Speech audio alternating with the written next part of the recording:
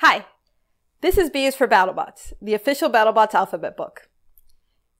It's written by me, Andrea Gellatly, with amazing illustrations by Kempson, and today it's read by your favorite BattleBots teams. Enjoy! We're right there. Let the bot battle begin! BattleBots is a televised competition where teams design and build robots to battle top opponents from across the globe to win the BattleBots World Championship. Robots, activate. In-game called out Tombstone last season. Will Ray Billings take them at their word? Let the bot battle begin! Endgame is making a lot of noise as they charge in on the attack. But Tombstone is holding its ground. Let's show these kids who's boss. Shing! Wha-bam! Whoa! Endgame lost his sunglasses!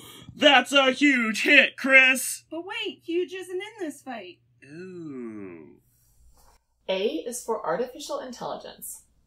Artificial intelligence allows a machine to collect information and make its own decisions.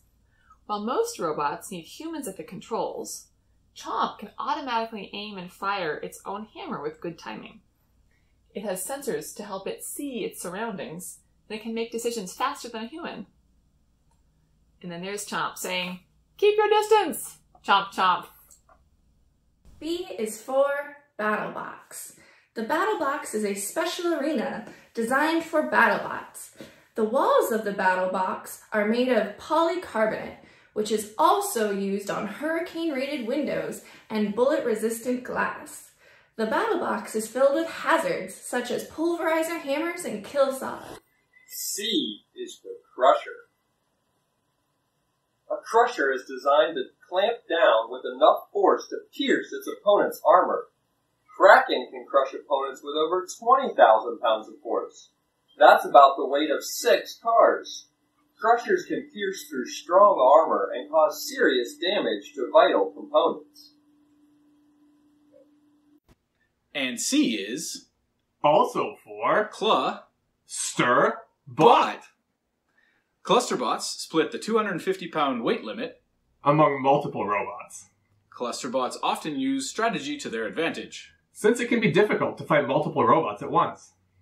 The opponent must disable more than 60% of the cluster bot's weight to win by knockout.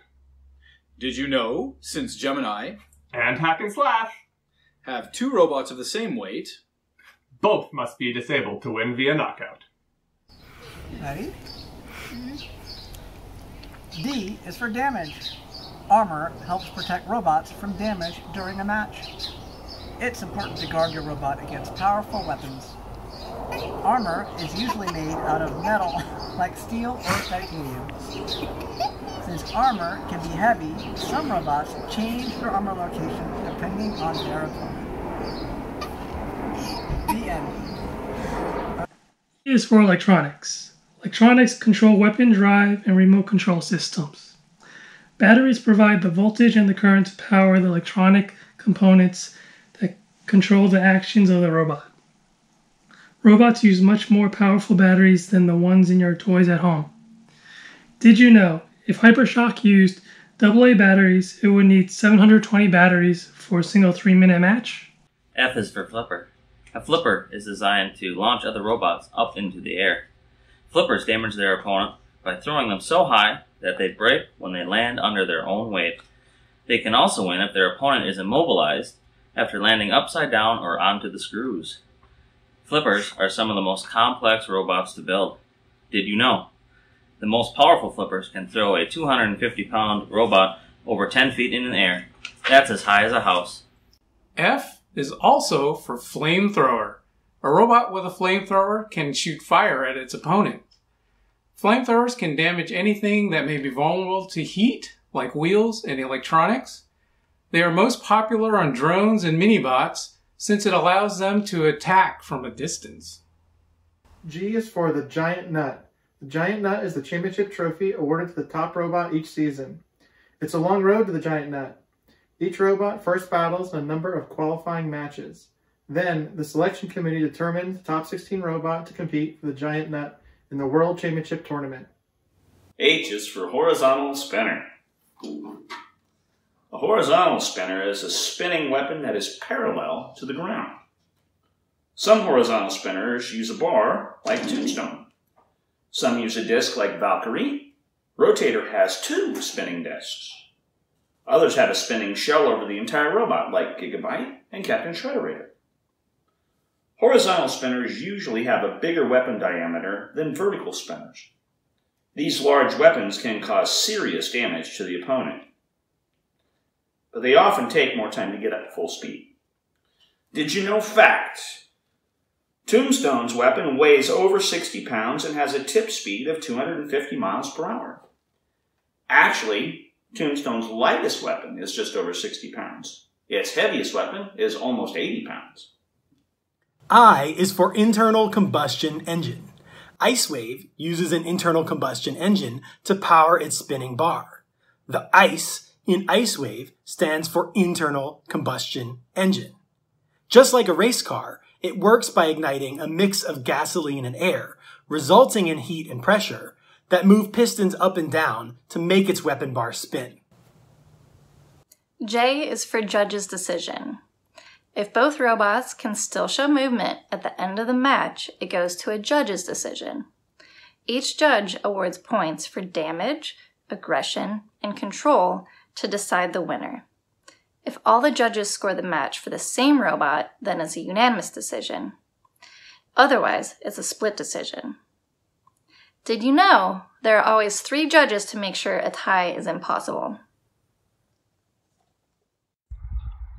K is for knockout. If a robot is disabled before the end of a match, it ends in a knockout. If a robot stops moving before the match is over, the referee will wait 10 seconds before starting a 10-second countdown. If the robot can't show controlled movement during that time, the match ends in a knockout.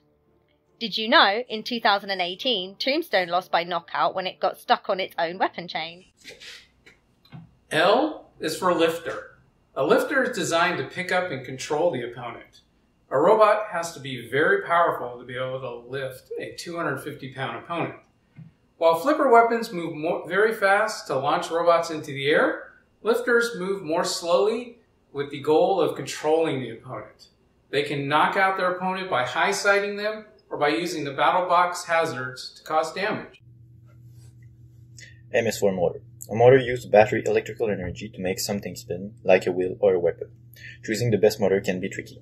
Faster motor usually have less pushing power, while heavier motor may perform better, but you might need to sacrifice armor to make the weight limit. Team must choose a perfect balance of speed, pushing power, and weight for the design. P is for pneumatics. Robots with pneumatics use compressed gas to power their weapons. While motors are a great choice for spinning weapons, other designs require a different kind of motion. Pneumatics are commonly used in flippers like Lucky, but Double Jeopardy's cannon, Chomp's hammer, and Kraken's crusher are also powered by pneumatics. N is for nuts and bolts. Nuts and bolts are used to hold parts together. The spiral around the bolt shaft matches the nut, allowing them to attach together. Nuts and bolts are convenient because they are very strong, but they can also be disassembled quickly to replace parts of the robot.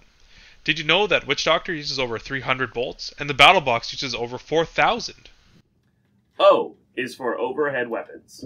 Robots with overhead weapons, like hammers or saws, can attack other robots from above. I'll take this.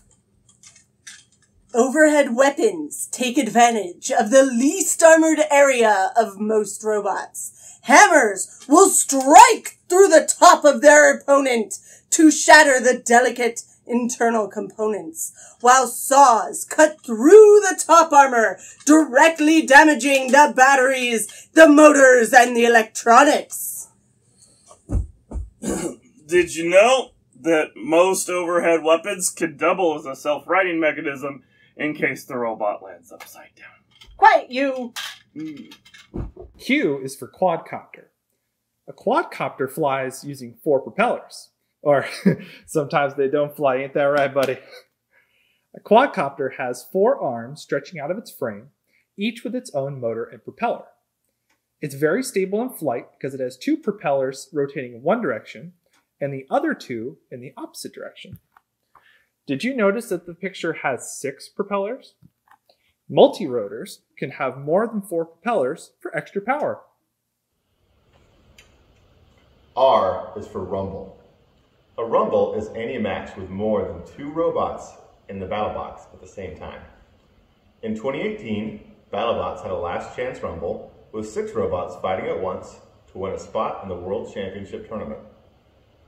Did you know in a rumble there are no knockouts as long as at least 2 robots are still moving? Pictured Valkyrie, Red Devil, Bombshell, Gigabyte, Lucky, and Duck. S is for safety. Building and battling robots can be dangerous, so it's important to follow all of the safety rules. Always use eye and hearing protection when using tools, even on small projects at home. We have to follow strict rules on BattleBots to make sure each fight is safe and fair for everyone. These are some of the rules on BattleBots. 1. Every robot must weigh under 250 pounds. 2. Robots can't shoot any liquids. 3. Electrocuting weapons are not allowed. And 4. No explosives can be used.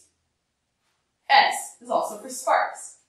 Sparks are tiny pieces of metal that are hot enough to produce light. When robots strike their opponent, tiny pieces of metal break off during the impact. These metal pieces, known as sparks, are so hot that they glow as they fly through the air. Did you know?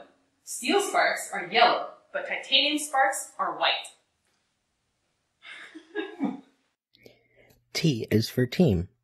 It takes a team to build and compete on BattleBots. Are you part of a team at school? Just like in soccer or cheerleading, BattleBots teams work together to share ideas and workload. Building robots takes a lot of time and knowledge, so it can be challenging to do it alone. It's also more fun when you're part of a team. U is for upside down. Some robots can't move when they're flipped upside down. Why don't all robots have a self-righting mechanism to flip over if they land upside down? Well, some are still able to drive upside down like Minotaur, while others can use their weapon to flip over like Blacksmith. Self-righting mechanisms can be heavy, so some teams choose to take the risk. What do you think, little salty? V is for vertical spinner. A vertical spinner has a spinning weapon perpendicular to the ground. These robots use their spinning weapon to strike their opponents and launch them into the air. Some vertical spinners use a disc like Death Roll, and some use a bar like Monsoon. Minotaur uses a spinning drum, and robots like Copperhead and Black Dragon use an egg beater weapon. Pictured Bombshell versus Tombstone. W is for wheels. Most robots use wheels to move around the arena. If robot tires were filled with air like car tires, you would see a lot of flat tires. Instead, robots use solid tires, which are much more durable. Did you know? Huge has the biggest wheels of all of the BattleBots. X is for XYZ dimensions. X, Y, and Z are the 3 dimensions in the term 3D, like 3D printing or 3D glasses. The D in 3D stands for dimensions. An image that's printed on a paper looks flat because it only has 2 dimensions. X, which is width, and height, which is Y. Objects in the real world have an additional dimension, known as depth, which is Z. This 3rd dimension gives the object volume instead of appearing flat. Y is for young builders. What kind of robot would you build? Did you know that the sport of combat robotics is more than a TV show? Around the world, builders of all ages compete with smaller robots. Start by drawing different ideas with your team. What kind of weapon will it have? Will the armor protect its wheels? Can it drive upside down? Then ask an adult to help you find a robotics club at your school or local makerspace to get started. Pictured is Death Roll, Whiplash, and Hydra. Z is for zip tie.